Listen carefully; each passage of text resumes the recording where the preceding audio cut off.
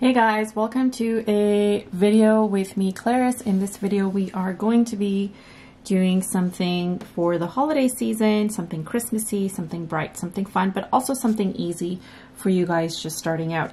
My supplies really quickly. I am using my 8x8 inch pad of watercolor paper by Zen Art Supplies, 100% cotton. And I'm using my number 4 Princeton round Velvetouch brush, and I've got 4 colors from my Rowney set of 48 watercolors, and I am also keeping handy some metallics by KMS. All right, I've got water handy and we are ready to begin. So we're gonna do mistletoe, or yes, we're gonna do mistletoe. I was gonna say holly, but holly is slightly different. So we're going to do something very much like holly, and we're going to paint them in, we're going to paint the leaves in 2 different types of greens. Actually, maybe even throwing in a third. Where is my third? There is supposed to be a, so we've got Hooker's green light, and then we've got sap green here, and then the third, for the third we are going to be doing a, wait for it, viridian hue. Okay, so just to swatch them really quickly and show you guys what that looks like. Actually, I've already swatched it on here. So we've got the Hooker's green light, which is right there, viridian hue, which is right there, and then sap green, which is over here. Okay, and in fact, I might just add a little bit of sepia to the viridian hue. Let's just see, or maybe let's just keep it bright. Let's keep it bright and merry to commemorate the holiday season. Okay, so we're gonna start off with using the Hooker's green light, and I'm mixing it right from the color cake. Let's just add it onto my palette over here, and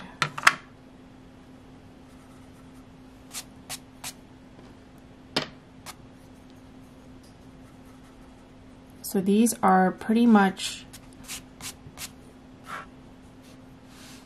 using the tip of your brush, lightly grazing to create the stem, and then using the tip to sort of drag and press down and then trail off to do the leaves. Okay, so let's just start off with a leaf kind of growing, or sorry, a stem going diagonally across the sheet. And so I'm just gonna do a light graze and do this.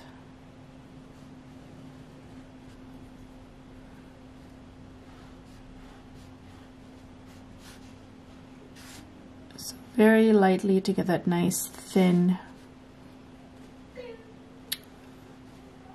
line, and then I'm going to get more of the color, mix it on here, and then while we have it mixed, this is where the beauty of watercolor, or just having different colors, comes in. Just get some of the viridian, mix that onto the side, so now you can sort of dip on the go and you have your colors ready for you. So I've got this color here handy, and what I'm going to do is do my first leaf. So I'm not focusing too much on the shape of these. I'm just going to keep them very simple, pressing down, trailing towards the stem. You can make your edges rounded if you want to, and then push all the color downward. So there we've got our first leaf, and let's do the second one. This one I'm getting more of the darker viridian that we have, and I'm going to do the same thing but on the other side. So again, watch me using the tip, pressing down, trailing towards the stem that we've created, and then I'm going back up and rounding the edge or the corner, pushing all the color downward.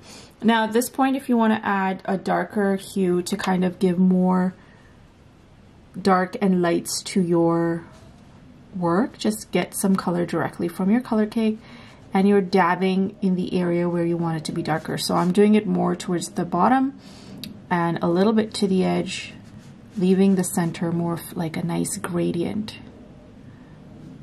So that's what the dabbing is going to help with. Okay, so we've done two. I'm gonna do one more in the same tone. Actually, let's get some of that first color that we mixed, which is very similar. And let's just do this one over here. So again, pressing down, trailing off towards my stem, rounding the very top, and then pulling this downward, giving it that nice organic shape.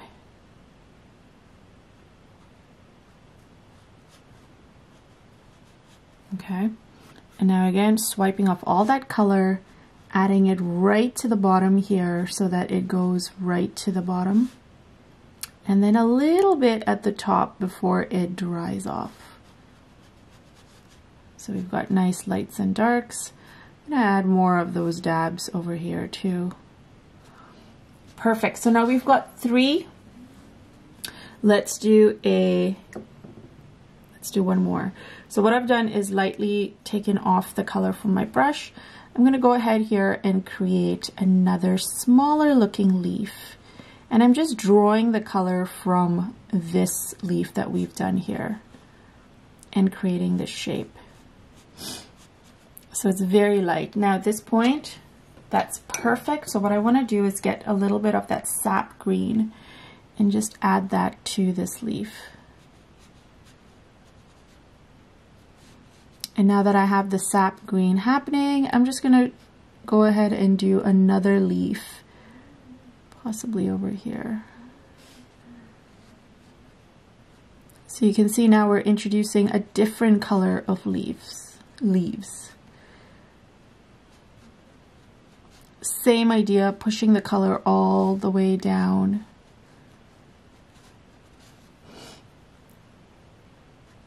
Perfect your shape however you want it to be. I'm going to get a little bit more and do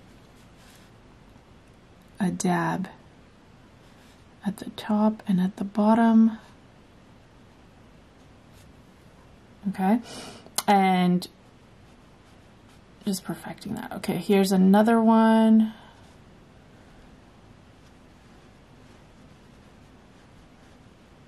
I know these smaller ones are looking to be fatter and bigger, but that's okay.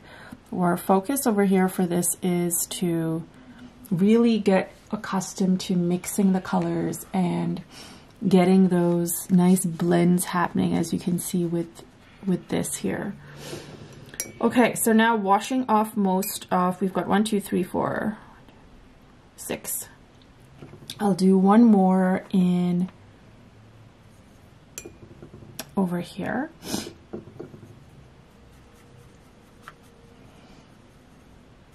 And in fact, getting some of this color, a mixture of both,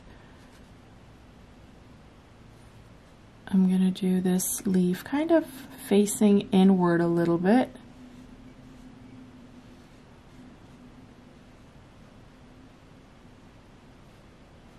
These are very relaxing to do, very like repetitive. So you're getting more practice. You're also kind of really getting accustomed to not just the brush, the color and everything else, which is very helpful if you're just starting out.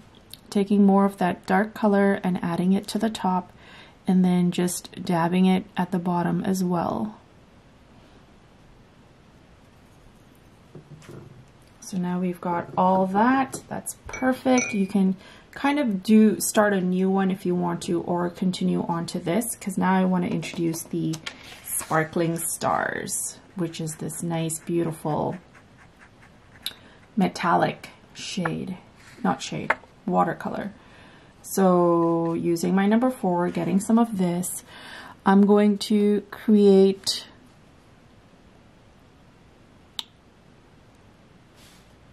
what looks to be a leaf. and I'm painting it right over here on top of this leaf, and it's touching the sap green leaf that we painted.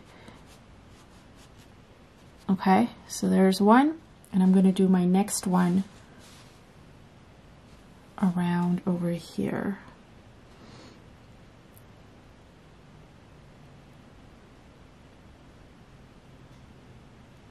And what I'm trying to achieve here is same thing that we did with the other leaves. I'm trying to get it to touch what we've already laid down, and I want to see, and I want you guys to experience the metallic colors blending in with the regular.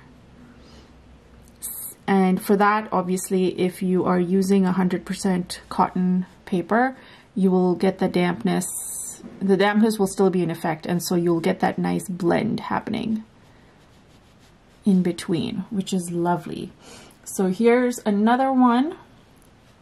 I don't really like the shape too much, so I'm just gonna do that. So we now have 1, 2, 3, 4, 5, 6, 7, 8, 9. You've got 9, which is a good and decent number. And now we can go on to doing the berries. So I zoomed in a little bit so you can see a tad bit better. So for the berries, I'm using a combination of the vermilion hue and what is this? Alizarin Crimson. So we'll start off with doing the alizarin, and I'm going to just activate that, mix a little bit of that onto my palette, muted version. And once I have that, we're going in and we're going to do let's do one here because we don't have a lot of space, and I want to be able to really show you guys how you can just kind of add your shape. And we're doing the same, it's the same concept in terms of having a nice shape of color and then being able to move the color around. So we've got one here. What I'm going to do is wash off my brush, right? Lightly dab it so there's not a lot of water on it. And I'm going to go ahead and create another shape right beside it. And you see how that color just immediately goes right into that second berry. That is what we're looking for. Beautiful, right? So now I'm going to do this. I'm going to add a third one, and I'm going to use the vermilion hue. So I've lightly gotten some color on here, and I'm going to create a third little berry here. And this one is touching both the top light one and also the vermilion, sorry, the alizarin. So we're getting a blend of both. Let me just move this out here so you can see better. So there we go. You can actually see how pretty that blend is. So anyways, so once we have that, if we really want to intensify the darkness, just get a little bit more of the alizarin, and we're going to add that in here. If you want to add a little bit of that, a touch of that happening into this berry, just throw that in there and it'll immediately seep in. I'm going to add some over here at the bottom of the orange one here because I don't want it to be completely orange, but I want that nice hint of orange. So we've got that two-tone effect happening, and that is perfect. I love it. So this is the idea. This is what we are looking to achieve and create. So at this point, I'm going to do one more here, or maybe two more here. And then after that, I would encourage you guys to sort of take what you have learned through this short exercise and create a bunch of different versions of these, maybe just flowing around on the page. And let's see what you come up with. Encourage yourself to really explore your own compositions once you've learned the technique. This is also a great way to really practice and get a good feel for not just the technique, but also composition. Oh, this became too big, but that's okay. So I've taken a little bit of that second color and I'm just adding that in here, and you can see the orange blending into this crimson, which is just gorgeous. So now this third one that I'm going to do is going to be just plain water on my brush and going in. And you can see as soon as I touch the edge of these berries, that color just flares out, which is stunning. So that's that. You can either leave it that way, or like we went ahead and added more dabs of the brighter hue, we can touch that up so then it looks darker on the one side. Same thing here. I'm going to do the same thing here. I'm going to touch these guys up a little bit as well.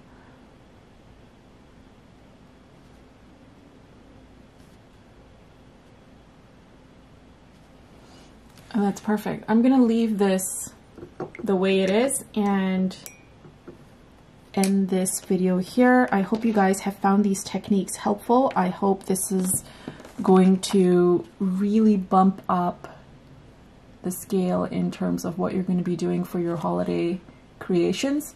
It's simple and fun to do, and yeah, great exercise if you're just starting out. I'm going to continue creating another pattern, but I would love to see what you guys come up with. So please tag me on social media and show me what patterns you've come up with or what you have created from this video. Thanks guys so much for watching. Hit that like button if you like this video, and please consider subscribing as well, as it really helps my channel grow. And see you guys online. Everything I have used in here, by the way, is listed in the description below, so feel free to check the supplies there. Thanks guys, bye.